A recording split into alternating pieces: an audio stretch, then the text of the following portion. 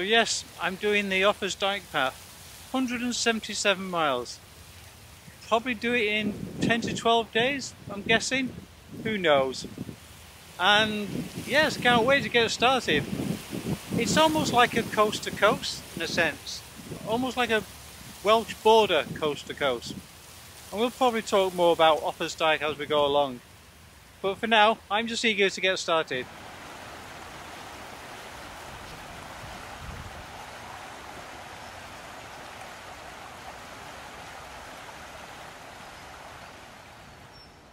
So the footpath is currently travelling on top of Offa's Dyke. You can see down there, and if we look down the other side, it starts to give you some of the scale.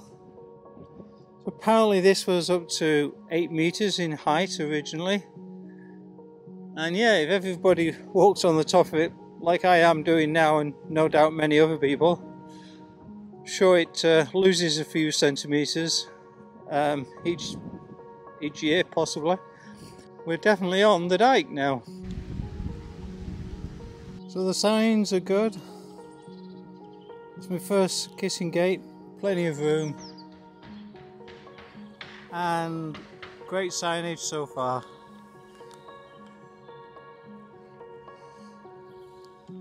But now I'm going to be walking through a housing estate for probably a mile or so before I get to the open countryside again.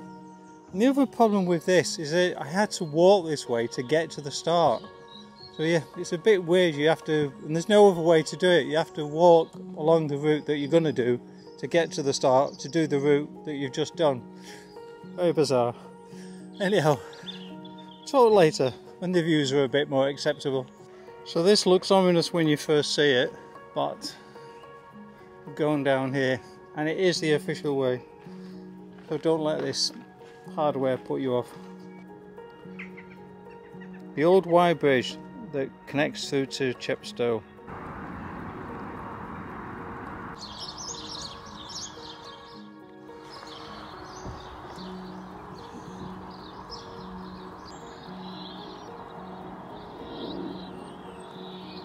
I'm enjoying this walk through the woods. I bet during the summer it's really spectacular. But of course, where's Offa's Dyke? And of course I'm starting to realise that what is actually happening is the path takes you through and connects you a bit to the parts of the dyke that still remain. Yeah, so it's really the path that connects Offa's Dyke.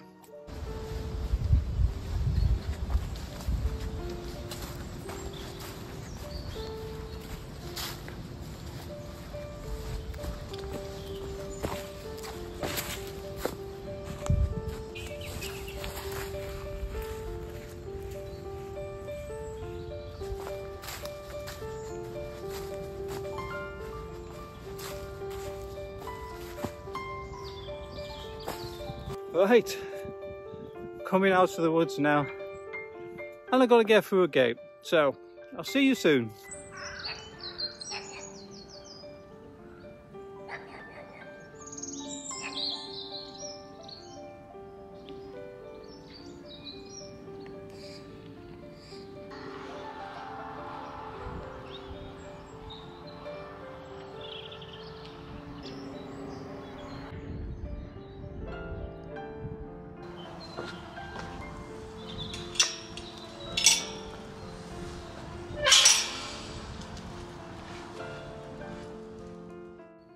So as you can see, we're a long way up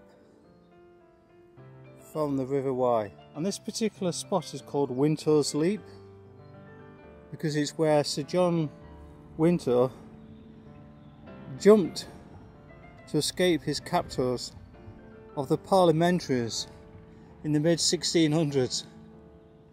Not sure I'd want to jump in that river. Hopefully it was cleaner then. And that's if you actually made it down here.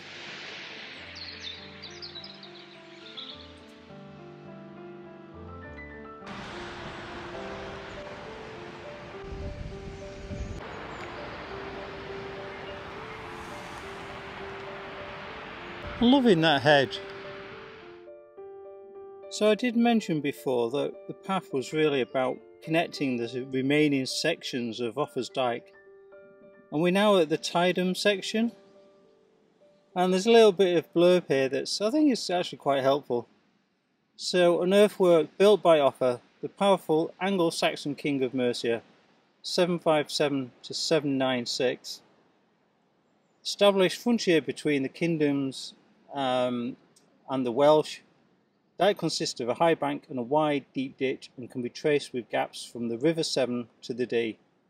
This 2-mile section is in the care of English Heritage. So yeah, we're back on the Dyke. So you can see here, this is a fairly recent plantation of a sign. And I nearly went that way, but I then realised, I think you can see here how the opposite of this one's missing. And I think that would probably go more that way. That does look more defined. Oh, big question.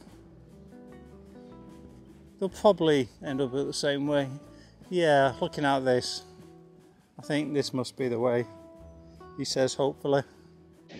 So we're coming to another stretch of the Dyke. Apparently this one's 3 miles long. And it actually says here that the Dyke, when it was ordered to be built, was for 82 miles, roughly along the English-Welsh border. I mean, that is some undertaking. Originally about 27 metres wide and 8 metres high, to serve as a symbol of Offa's great power. So I've been following this path for quite some time now, and you kind of go, is this the Dyke? But of course, if you look over, in this instance to your right, you actually see there's like a continuous line just above you. So I suspect the Dyke is on the right. Yeah, I've just come up here to investigate further.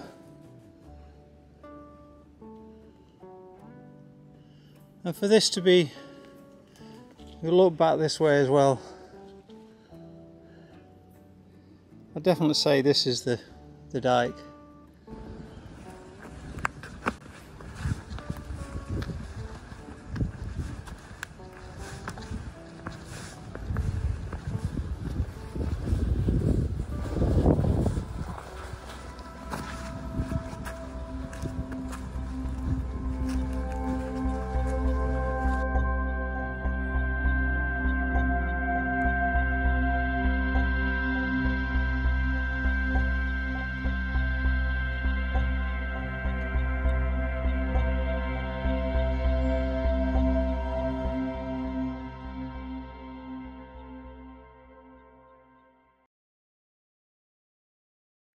So guys, I think I might have spotted the devil. Are you the devil? No, I hope not anyway. Yeah, I love this tree. Gnarly old tree. So yeah, Tony is not the devil, as I thought he was. Tony's been telling me some interesting stuff in terms of what his project is. Yeah, do you want to tell me again what you're Yes, trying to do? Doing the European high points, so I'm climbing the highest mountain in every European country. Wow. So I've only done about, according to my list, there's 46 countries. Okay. And I've done, I think, 9 or 10. And which 9 or 10 have you done? So, then? see, Ben Nevis, Mont Blanc, Snežka in the Czech Republic, Kneif, Luxembourg, and Bourtrage in Belgium. Wow, okay. Balanesti in Moldova. Hovela in Ukraine, back there anytime soon, so it's good to get that one out of the way. So the Belgian one, how high is that one then? 694 metres. Okay. That's quite an interesting one, because they built a little mound and a staircase going up to 700 metres. Wow, okay. There's a platform at the top and you're at exactly 700 metres. Despite the height, because see in Britain 694, that would be a respectable mountain. Yeah. But this is actually on a flat plateau and it's right by a road, so you can't really climb it. I had to park at the far end of the car park, so I felt I was walking to it. Okay. Maybe feel slightly better about it. Yeah. And so which has been the hardest you've done so far then? Mont Blanc, yeah, without a doubt. Yeah. And that was actually what made me think of doing this, because I'd researched the European high points many years ago. But I never thought I'd complete them because I thought some of them would be out of my capabilities. But eventually I did climb Mont Blanc, and I realised I got one of the more difficult ones, and I realised the others were actually within my reach then. Okay, so which one are you most looking forward to next, or which one are you doing next even?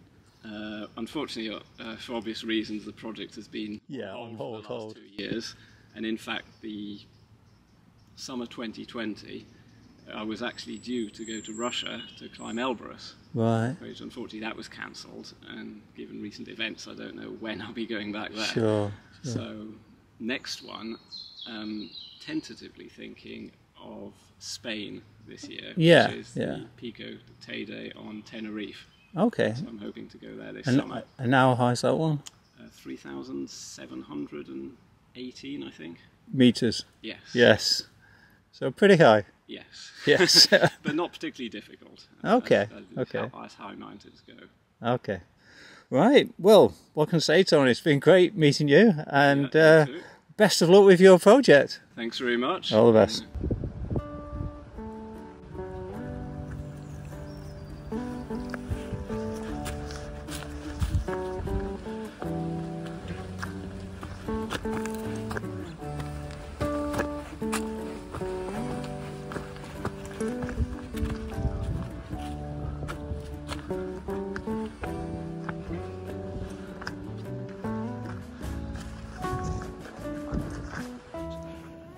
So I thought I'd talk to you about weight whilst I'm going uphill, and I can feel every gram on my back. So yeah, total weight is about 10.5 kilos. Base weight is about 8 1/3. And I've worked out that every day I should reduce, my weight will be reduced by about 1/3 of a kilo from the having my breakfast, my main meal, cup of soup, bag of tea, yeah, all these little bits and pieces, protein bars, yeah. So the more I walk, the more weight I lose, which is good news. Oh, feeling it now. And yeah, I was just thinking actually, my pack's taken on more weight because of how warm it is. I've taken off my coat, which I suspect weighs about another 1/2 kilo. Some big funky gloves in there as well, and yeah, I've taken extra water on board. So actually I'm probably near 11 1/4 at the moment. What a moment to choose to pile on the bounds, as it were. Right, you must leave me to it. Well, that's not something I've seen before. Like on the official, and it does look like an official sign almost. But anyhow, useful to know that Beech's Farm has a campsite. But it's way too early for me, which is a bit of a shame. So onward I must go.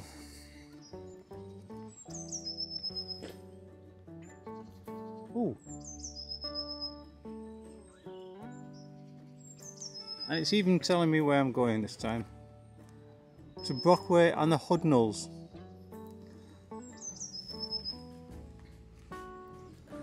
Well, this is quite a runway.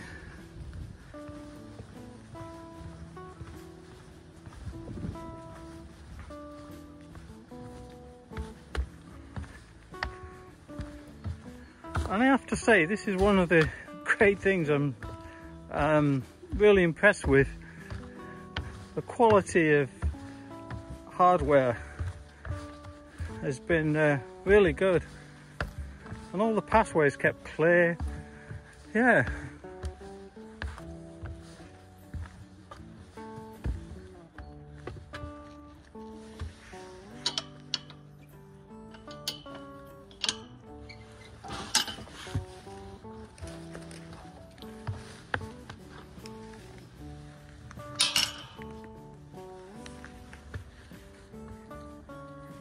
Ooh, some interesting cows down there. So I've got an interesting dilemma coming up. You can see behind me, just here, there's like another hill.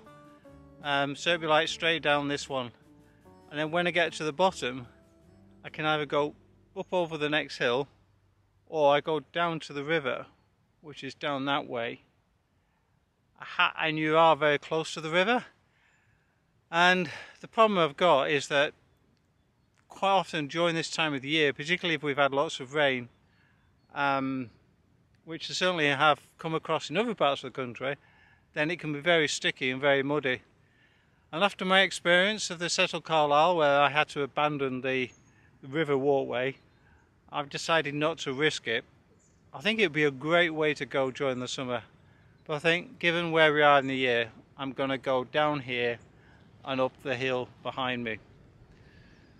So, to the hills we go!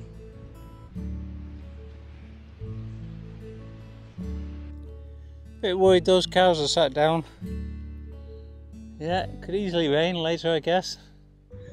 Yeah, so this is what I was talking about.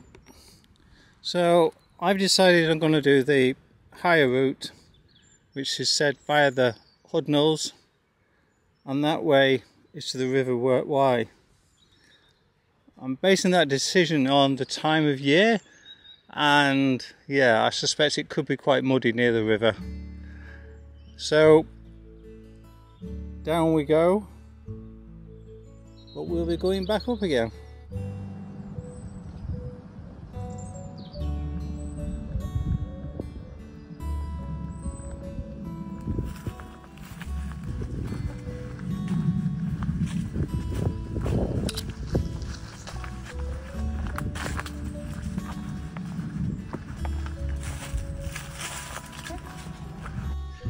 So we're on a bridleway now, but what is more interesting is what we can see over here.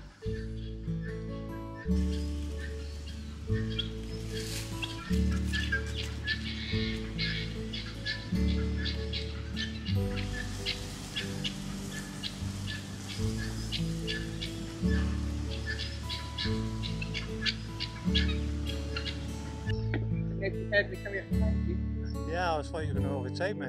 That's why I stopped. Beasts coming up behind you. Yeah. So we come to the post, we turn that way.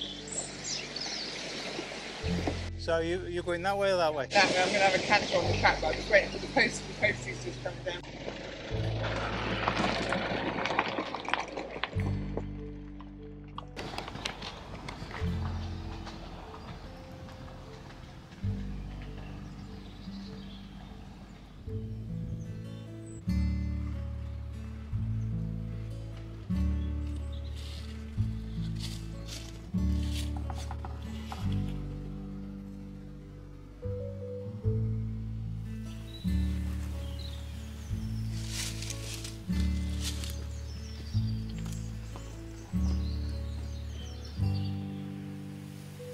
Come rest and watch the fairies play.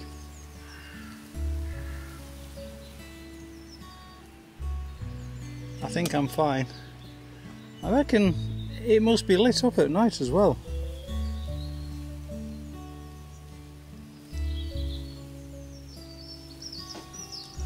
Just want to say thank you to the Public Rights of Way team at Gloucestershire County Council. Guys, you've been doing a great job. I have really appreciated some of these improvements. I would hate to think what this would be like if this wasn't in place.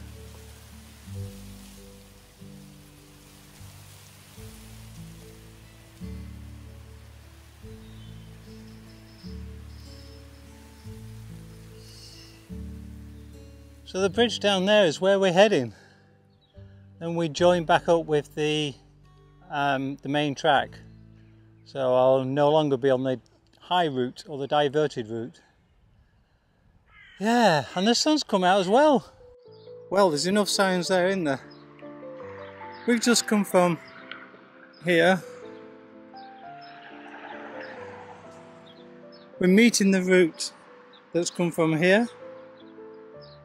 I'm going to head north to Monmouth. However, I do want to look at the Week Bridge.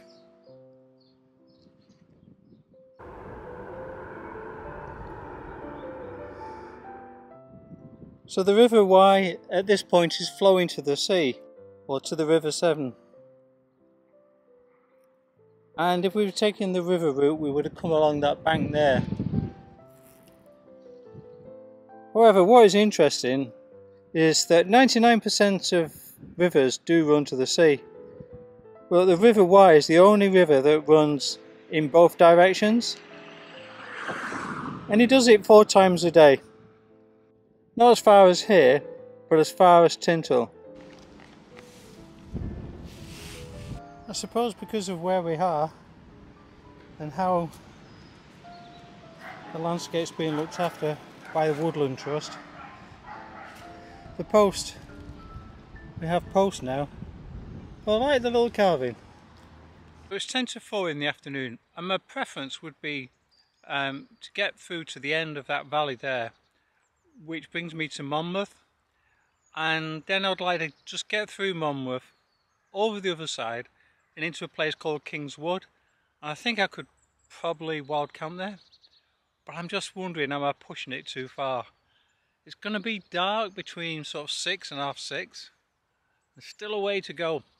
And the problem I've got is if I go too far, like get too close to Monmouth, I think I'll run out of places to wild camp. So a bit of a dilemma at the moment.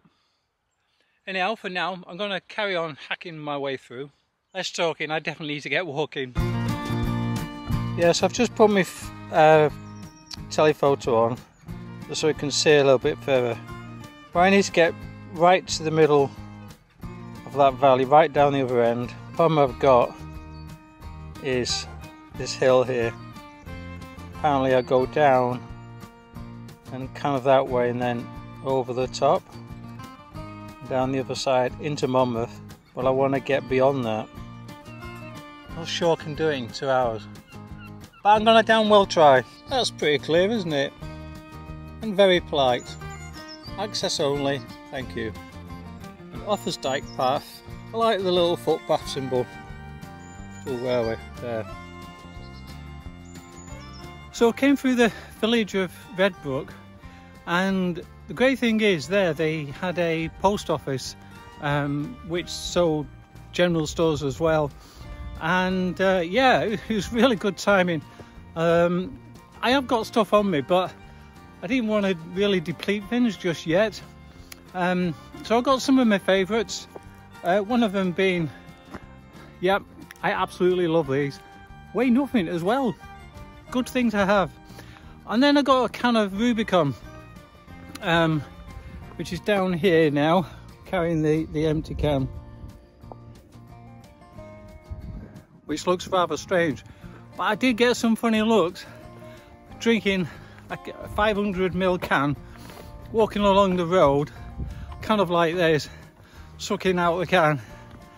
Yeah, I think some people are thinking I was maybe drinking a can of lager or something, but I can assure you that's a can of Rubicon, apparently to give me natural energy, and it does seem to be working.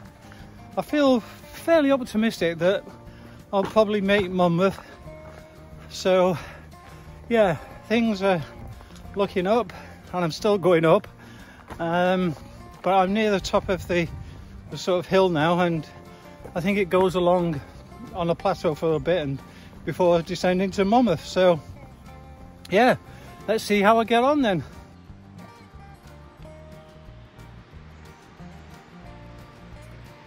So up ahead there's supposed to be something called the Roundhouse.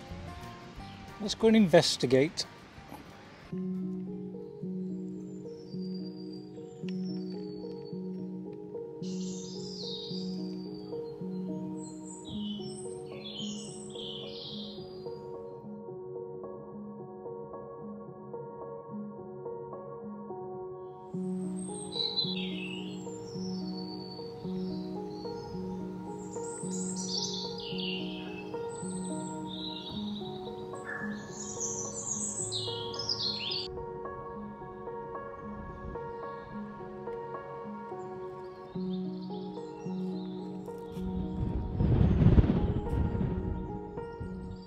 So there you go, we've got Monmouth down below, and in fact I think I can see the bridge. So that sign and the sound of all the traffic should give you a clue they've arrived in Monmouth. And apparently there's been a boys' school on here since the 1600s, but it was replaced in the 1800s.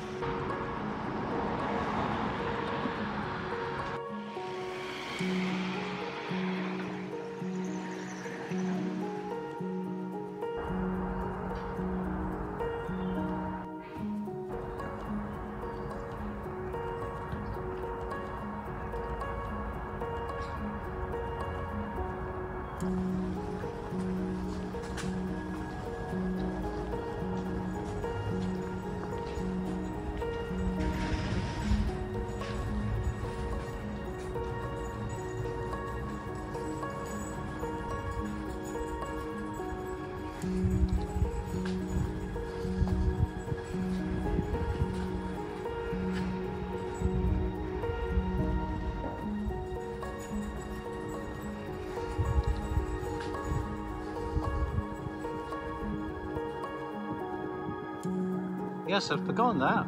Henry V was born in Monmouth.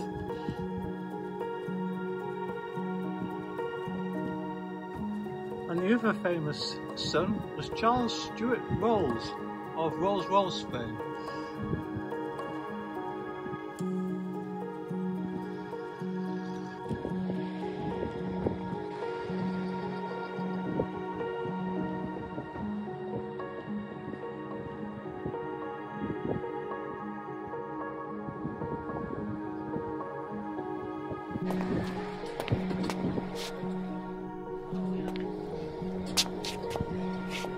Apparently, this is one of 3 in Europe that are like this, in terms of the only remaining 3 medieval bridges with the defensive position on it.